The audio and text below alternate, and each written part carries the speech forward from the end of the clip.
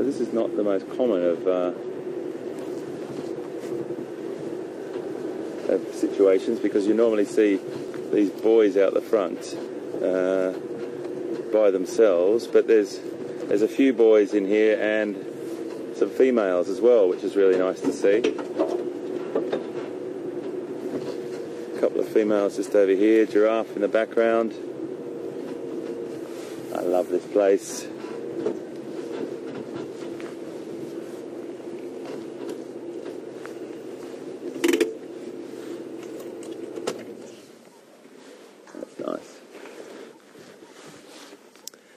Yeah, that's very nice. So you've got these males here with this massive boss on their head. The boss is that middle part of the horns. And on the females, there's a female directly behind. There's a female directly behind here, I think, coming up. Over the other side here, sorry. And you'll see that their horns, she's got a calf with her. Sorry about that, VM, I just swung around there. She's got a young calf there. The boss, or the horns, is very, very different on her. You can zoom in there, VM, and see. That's a very, very different horn structure, and that's a sort of distinguishing feature other than the size of the animals themselves.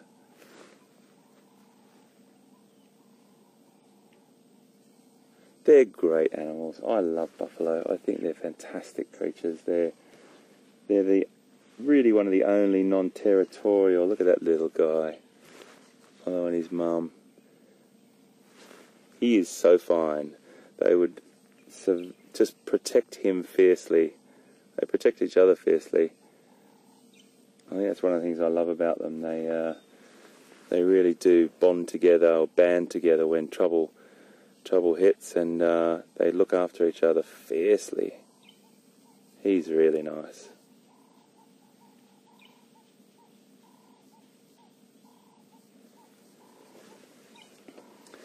They've got massive cheek teeth and a really, really wide row of incisors. So their ability to feed very, very efficiently in long grass is right up there.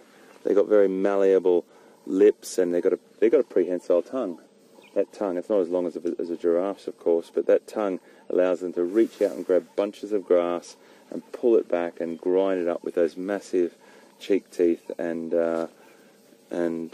incisors. So they're very efficient feeders in the long grass, and they graze and graze and graze, and they're just moving and walking and grazing as we're speaking now. I'm not going to chase them on, but I think it's a really nice thing just to sit and watch them and let them pass.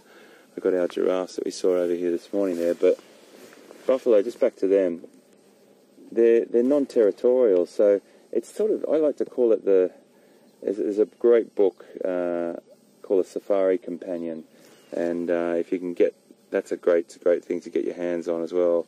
There's lots of things in there, and they refer to that, the author refers to that as the Buffalo Nation. I just love that. I think it's such a great way to describe buffalo, because they'll come together from small herds like this, or meet up with another herd, and there's no sort of jostling or anything. They just meet up and they congregate, and they'll form a bigger herd, but there'll be a clan.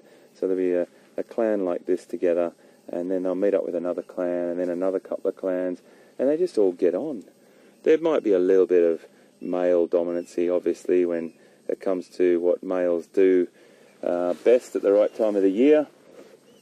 But other than that, they just all get on. They're a very sociable creature, but they've got this fierce reputation from us that they're incredibly dangerous. Well, they are, but the reason why they are is because they just want to protect themselves. And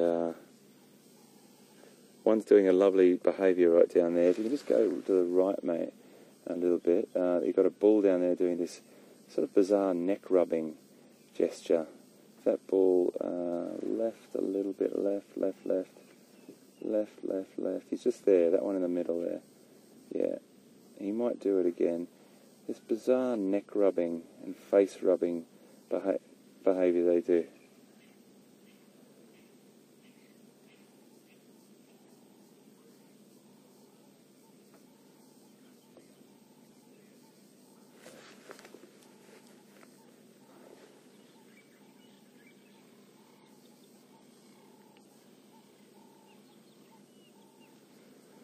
So we just got a question in from Candria in Manitoba in Canada. Thank you so much for your question. And it's a question that a lot of people ask: how do you tell the difference between different animals? And her question is about how do you tell the difference between male and female buffalo? Well, we all know that most people say, other than the obvious, Candria, but we know that that's not always easy to see. But the things that you can see when telling the difference between buffalo is the size of those horns. Those horns are much more prominent on the males than they are on the females. The males have got that big, lumpy, bulbous part in the middle called the boss, which we're looking at right now on the screen. And then a female will come through to the right. That's the calf, and then the mum is just behind that. You can see the horn structure on that is much, much smaller, and that will stay pretty much like that. She'll get a bit bigger, but nowhere near as big as the male. And look at the shape in body, the size in body size there. The males are a lot more chunkier and robust. The females are a little bit leaner and slighter in shape. And the males definitely have a lot more muscle mass or body bulk on them. So that's probably the easiest way to distinguish between a male and female buffalo. That was lovely. Excellent. And look at them, they're just walking off down to either have a drink or get into some cooler area.